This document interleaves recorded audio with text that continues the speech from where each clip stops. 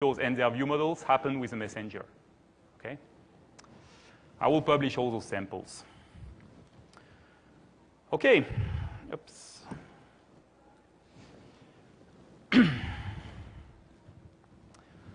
So those components, relay command, messenger, the ones that I show here, again, there are multiple implementations of that, but the ones I showed are part of the MVVM Lite toolkit, which is an open source framework that I maintain. The goal of the toolkit is break the monotony. Okay? In MVVM, you have to write quite a lot of code. Commands, you have to write your iNotify property change implementation. And honestly, writing code, who likes that? So you try to avoid that as much as you can. So by using the toolkit, you can write a little bit less code. This is the Get Started page where you have all the documentation. This is hosted on Codeplex. And V3 is actually released at Mix. I didn't release it yet because I had to wait for Expression Blend Beta and Silverlight 4 RC because everything is compatible with what you just saw. The goal is to keep it small and simple as much as possible, and everything works in WPF and in Silverlight with the same code, almost. Okay? There are just a couple of tiny differences. And since it works in Silverlight, it works in the phone as well. And actually, with version 3, I prepared an MVVM Lite template, so a project template for Visual Studio for the phone. So you can do new Windows Phone application directly pre-wired with your view model. And that works. You have two DLLs, two assemblies. First one, which I call the essentials, with relay command messenger that we saw. And view model base, it's a utility class with a raise property change method, and also a couple of additional properties, helper properties. And then what I call the extras, which is another DLL, with event to command. Event to command is a behavior, we will see a sample in a moment, which allows you to bind any event on any framework element to any command. Okay, so you don't have the restriction, the annoying WPF and Silverlight restriction that you have to bind to the click event of a button base. Okay? And also dispatcher helper, that's a very small class which helps you when you do multi-threaded applications. And then you have tools, project templates for Visual Studio 2008, 2010, Expression Blend 3 and Expression Blend 4.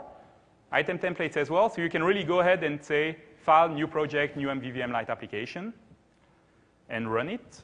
Code snippets also to, again, write less code, so you can type, for example, MVVM INPC for iNotify property change, and then expand it, and you get all the property which is already written for you. So let's see demos.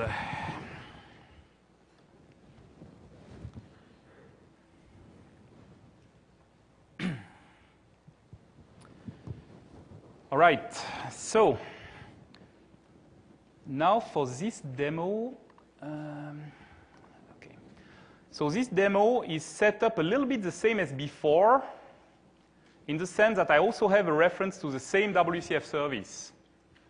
And I also have my data service, which is this high-level service that I'm going to use to communicate with my WCF service. So this data service still has the get customer class. In addition, it has another method called save customer. So now I can also save a customer back to the WCF service. And also a difference is that it implements an interface called iDataService.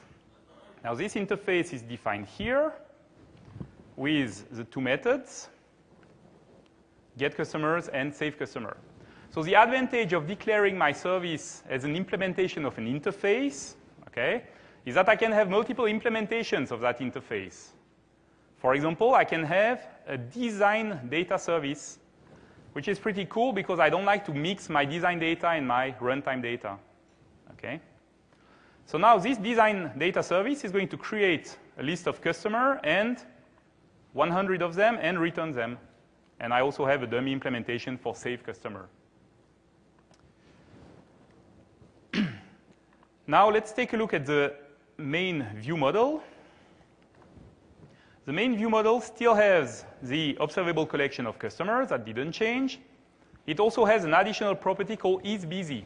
This property will be set to true whenever an asynchronous operation is running. Okay? So that the designer can notify the user that something is happening. But for the view model, it's just a Boolean, so you can actually test that. Then it has two commands. The first one is called save customer. The other one is called refresh. Refresh is going to reload the list of customers, and save is going to save an instance of the customer. Also, what changed is that now I'm injecting my data service. I'm not creating it inside the main view model constructor anymore. So for the main view model, it doesn't matter what implementation of the iData service interface it gets. Okay? That could be a mock data service that you are mocking for unit tests. Or that could be a design time data service. Or the real stuff. Okay? Now, another thing that maybe you noticed already is that I now have an additional class which is called Customer View Model. So why do I need that? Well, before I was working with a customer WCF proxy, but that's a generated class. If I want to add properties to that class, I cannot because it is generated for me by Visual Studio. So by wrapping it inside the Customer View Model, I can add properties. For example, one property which is called isDirty. And I'm going to set this property to true whenever the customer has changed but has not been saved to the WCF service yet. To set this property, I'm going to observe the property changed event of the WCF proxy, because remember that WCF proxies implement iNotify property changed, okay, which is a cool feature. And every time any property changes, I'm going to set isDirty to true. And then my service is going to be responsible to set isDirty to false when it saves the customer to the WCF service. Again, this can be tested.